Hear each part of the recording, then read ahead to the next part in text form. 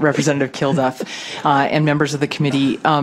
There are three names I want to remind you of from last year on bills that we spent most of our session working on. Those are Joel Reuter, Sheena Henderson, and Chris Henderson. These are all names that are familiar to Judiciary Committee members who've been on this committee for more than a year. All three of these people may still be alive today and with us if their families had been able to seek a protection order to keep them away from their dangerous weapons while they were in the deepest depths of their mental illness. And at UC Santa Barbara in May of 2014, my nephew Miller might not have had to stand and watch as a gunman drove down the street and killed someone else's niece.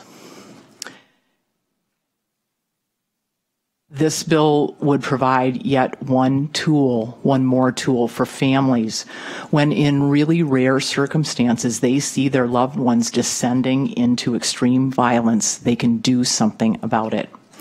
The bill would require a balance. We want to protect against the person who's exhibited an extreme risk to themselves or to others for violence or an extreme risk to the community.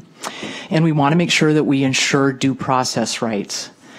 Both the gun lobby and my Republican and Democratic colleagues have always told me that they would support reasonable, common sense gun laws that address mental health issues. I think this bill does just that, and it achieves the right balance. You're going to hear from some people who think that it does achieve the right balance, some who say it doesn't go far enough, some who say it goes too far, and some who say we have to do a little bit more to fix it and to get it quite just right.